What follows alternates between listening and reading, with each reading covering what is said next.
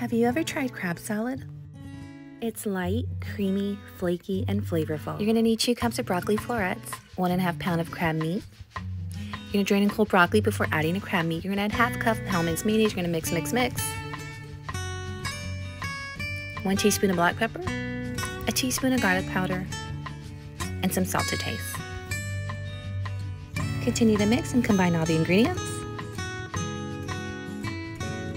And that's it. This is crab salad. Check out the description below for this full recipe.